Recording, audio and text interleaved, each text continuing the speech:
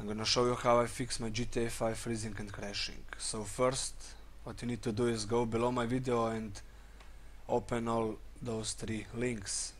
Then download these 3 programs.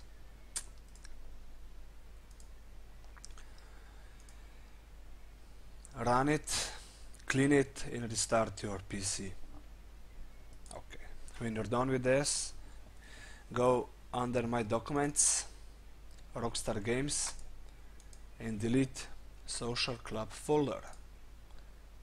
Go into GTA 5 folder and delete these 3 files. Okay, profiles. Now search these 2 files. Copy and paste somewhere safe. Okay, now delete full content of this folder. Now we have empty Rockstar game folder. Go under GTA 5 profiles and copy and paste these 2 files back inside. Okay, this is how I repair my GTA 5 freezing and crashing.